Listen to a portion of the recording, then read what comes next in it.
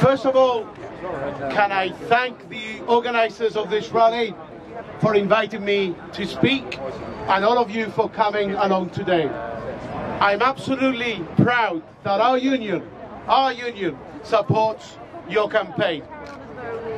You know, I want to bring to you a very strong message of solidarity and support from our members across Britain and Ireland. We understand that it's not migrants who lower wages, it's greedy and scrupulous bosses who are to blame. We understand that our country is far, far better because we have migrants over here. We understand that if it wasn't for all of you, we wouldn't be able to deliver the social and health care that we have in our country. It's the Tories and their austerity which are destroying our NHS, not migrants. And we understand that as working people, we have far more in common with each other than we have with bosses. And that's why I am proud to be here today, standing shoulder to shoulder with you. And you know, it's ironic, isn't it? The Daily Mail and their hate on migrants. They've been running this vile campaign for years, saying that you are responsible for lower wages. Well, you know what's happened over the last couple of days? The people who clean their offices, predominantly migrants, are actually turning on the culprits of the low wages, the owners of the Daily Mail, because they're going to be going on strike for higher wages. And that's what we need.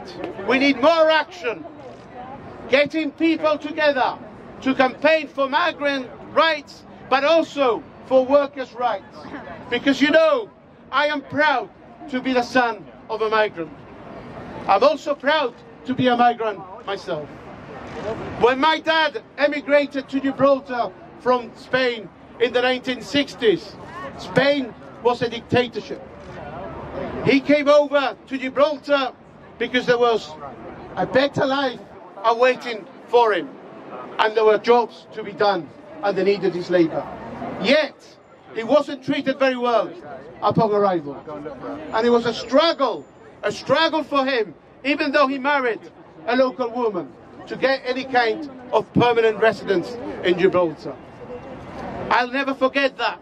Growing up, not knowing what the status of my dad was from one day to the next.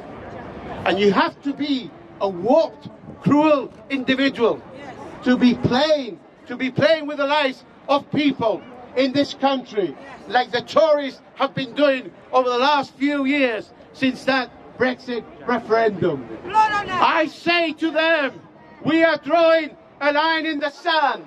No more will you take advantage of working people.